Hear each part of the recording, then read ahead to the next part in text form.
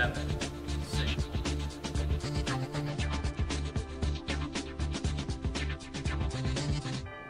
Okay, we're back here live in Boston, Massachusetts. This is HP's Vertica Users Conference. This is SiliconANGLE and Wikibon's theCUBE, our flagship program where we go out to the events, extract the signal from the noise. I'm John Furrier, the founder of SiliconANGLE. I'm joined with my co-host. Hi everybody, I'm Dave Vellante at wikibon.org. Peter Fishman is here. He's the Director of Analytics at Yammer, obviously part of Microsoft now. Pete, welcome. Thank you very much. Good to see you. Guys. So Yammer, you guys have the acquisition. You guys were a startup, home run, great company. Enterprise 2.0, the E-Enterprise, whatever people call it these days. But obviously an important part of the collaboration is connecting to social data and collaboration. And so I got to ask you, that's a big data problem, and so it's a platform. But now you guys work for Microsoft. You're still using, kind of separate. I mean, give us the update on Yammer. What are you guys at right now in terms of the Microsoft? You integrated in, you still being left alone? Yeah, obviously we think that we'd love for Yammer to have as big of an impact on people's working lives as possible. Microsoft has an incredible reach. Working with all the teams from Office gives you a tremendous opportunity. We think that social is going to be a big part of the story going forward, and we think in terms of enterprise social, Yammer is a tremendous offering. We were talking on our intro this morning about, obviously Vertica was an acquisition with HP, and things change, right? You get the wind at your back and you get a little bit more muscle, huge install base to work with, so I'm sure it's probably changed your game significantly. But with Vertica in respect to HP, obviously there's been a great relationship with Microsoft and HP. You guys still have been on the front end of a cutting edge market, and that is social collaboration, social networks within different distinct user groups. Sure. It's a different channel, it's not a clean sheet of paper, you've got different legacy architectures to deal with. Yeah. So there's a lot of talk about different data sources, so you must have a lot of experience with that. So tell us, what's the state of that market right now? Because some say it's been stalled, some say it hasn't even been breaking out yet. So what's your view on that? I think that obviously, when you're talking about an integration, you're talking about a lot of different challenges. Among them, data. When you're sort of in control of your entire pipeline, you're able to make sort of the decisions that make the most sense for you. Also, when you're talking about the scale of a startup, you're projecting forward how big you're going to be, but you're not necessarily there yet. Whereas obviously the scale of Microsoft is just sort of unthinkable on some level. There's a lot of data sources out there. I mean, you roll into any enterprise, right? You still have challenges on the data side. Sure, we as an analytics team want to touch the entire business. So we want to go sort of horizontally across the entire business, not just affect sort of the product, not just sort of well instrument our software and then use those pieces of data. But also you want to pull in things like data from your CRM platform, Dynamics for us. You're going to want to pull in data from your marketing platform. So a number of different data challenges come up as you start to take on different data sources. And of course, you get a lot of the real value once you start combining a number of the different sources. So talk about the big data strategy for you guys on the analytics side. Because analytics, you got Tableau here, it's really kind of got a crowd, they went public, obviously visualization's important. And we had the Spill Games on earlier, talking about the use cases, how they use data to create the user experience. You guys kind of have to do a little bit of both and all of the above. What is the philosophy and what are some of the challenges you have right now that you're innovating around?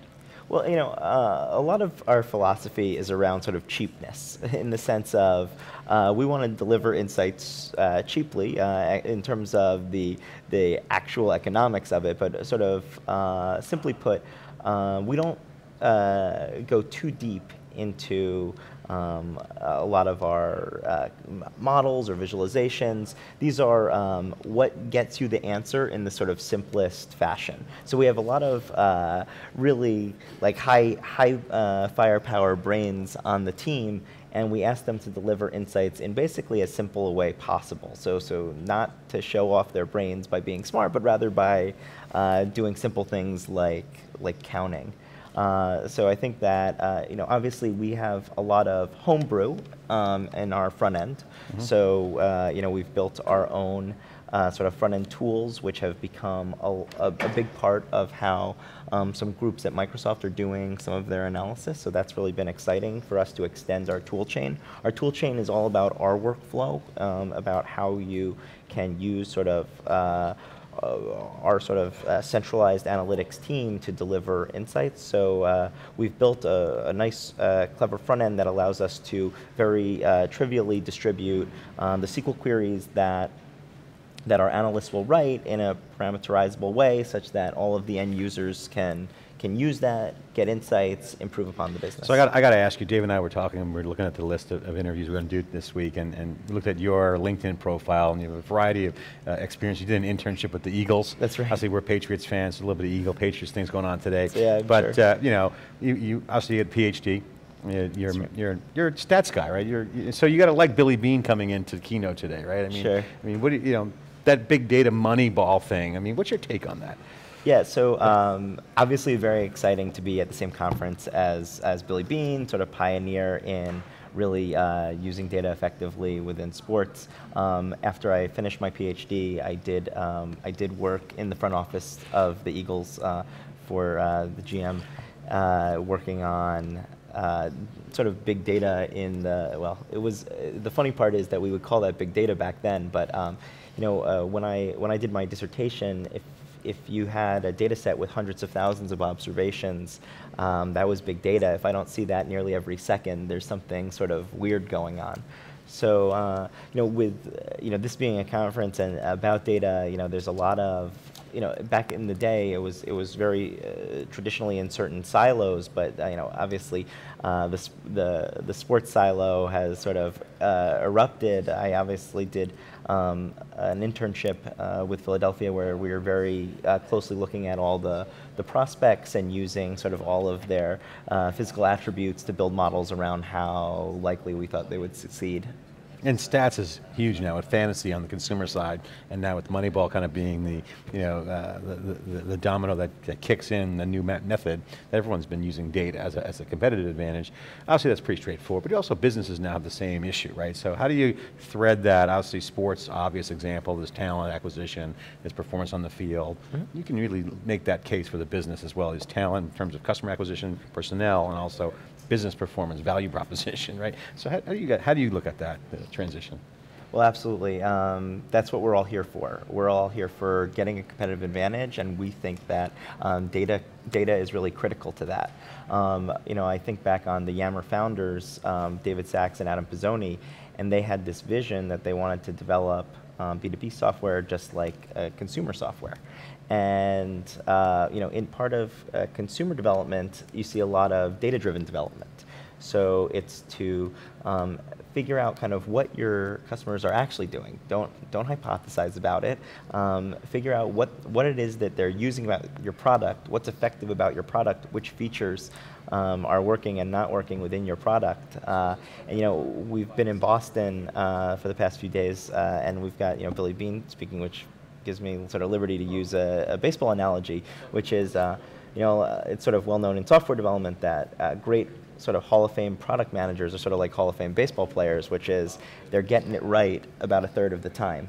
So, you know, what that means is if you can marginally improve on that, if you can essentially spend fewer cycles on what's not working, and you know, I think that we do, you know, pretty much every feature that we release at Yammer is split tested, so is A/B tested, and obviously we keep the ones that prove out to be valuable, and this has sort of the direct impact of we know what we release works, but there's sort of indirect impacts, which are it allows for a feedback loop to your product managers and engineers. To let them know what is effective. It also sort of serves the big heroic action is that it sort of deters us from spending a lot of cycles on things that don't prove out to be valuable. You know, I make the analogy often to a poker player. So like, you know, in poker, the sort of amateurs and novices remember their hands, which they've won big pots, maybe through luck or maybe through supposed skill. Whereas the pros sort of brag about the hands that they were able to get away from, the hands that they didn't lose too much money on when they were potentially stuck. And sort of taking that type of philosophy to your product development is going to give you, I think, a real competitive advantage over the long run.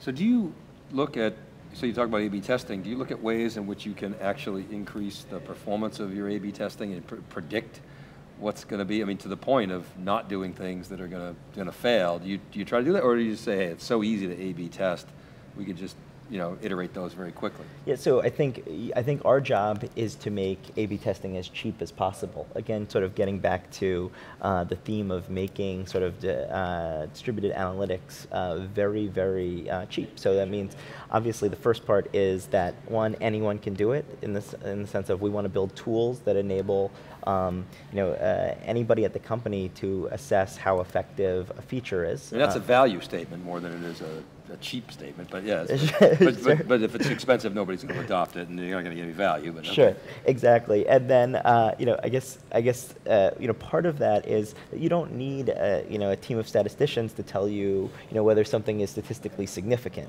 You just need to know whether what the actual in this case p-value is for your test, and then the sort of person that owns that product decision can sort of act with confidence or be data driven there. And what gives you confidence? I asked this question earlier, but I'd like to hear your comment, Peter. What gives you confidence that data will give a competitive advantage that's sustainable? We're hoping to have Billy Bean on. I want to ask him, do you have a sustainable competitive advantage with Moneyball, or is everybody else copycatting? So certainly I could imagine a world where the competitive advantages become more and more challenging to find. In baseball, that it may have been very easy to identify where the sort of mispricings were on the offensive side of the ball, because that's easily identifiable, whereas on the defensive side of the ball, that maybe is a much more challenging data problem. So you might have to start sort of leaving green fields and going into sort of a little bit more difficult pastures. I think, for us, how do we know that it's working? It's always weird to ask the measurer, how do you measure yourself? But I think the answer is a couple things. That one, the services are in demand. I think that the most important sort of, we're a big believer in revealed preference, that people actually want to use your tools, want to take advantage of the things that you put your energies and efforts into and believe are having an effect.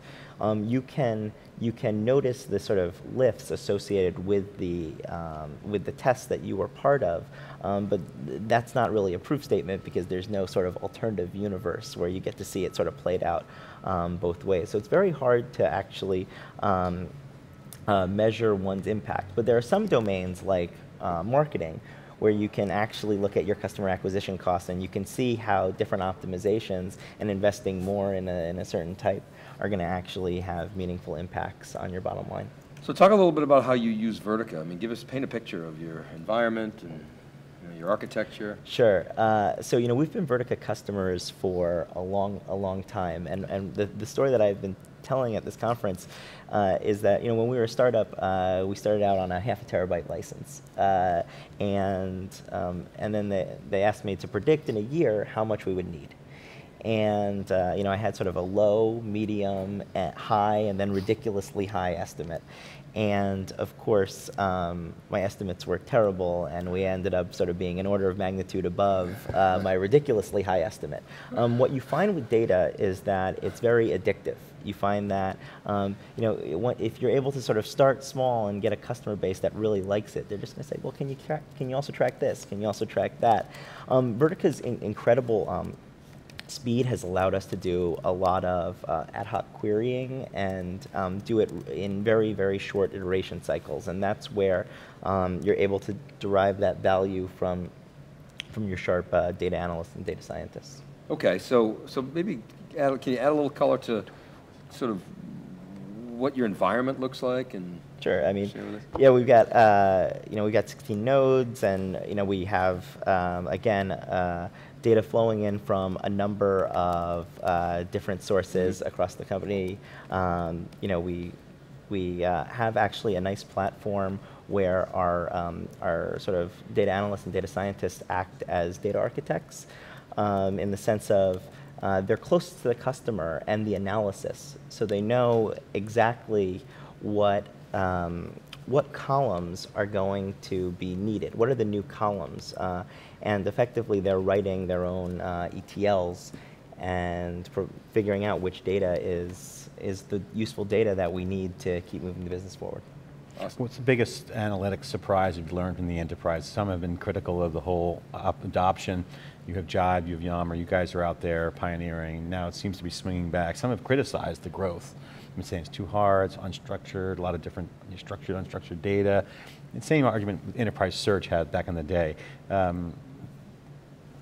Turning around, growing, still great. What's the biggest surprises that you've seen? Well, I mean, looking at the data.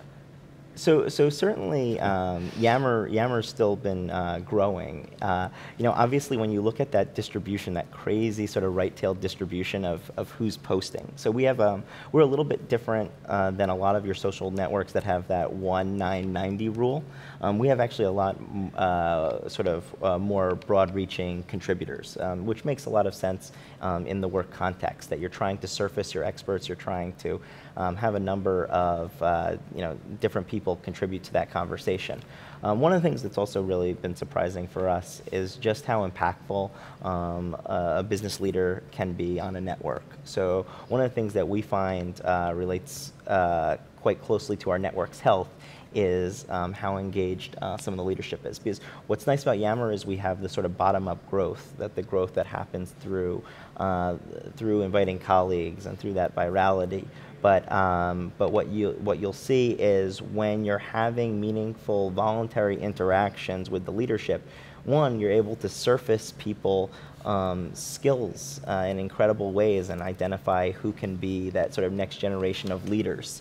But in addition, it's great to see that engagement at all across the company, empowering everybody, working openly. That's things that we take a lot of pride in. Final question for you, then we'll break. But what needs to get worked on in terms of, obviously it's still early on in this game. Obviously we're now mobile's going crazy, cloud, social, and big data are kind of bundled in, which makes sense. I mean, social data, social interaction is data, but still, implied data, real data, explicit data, implicit data.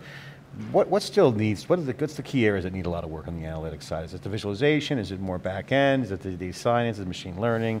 Is it some of the, the voice stuff? I mean.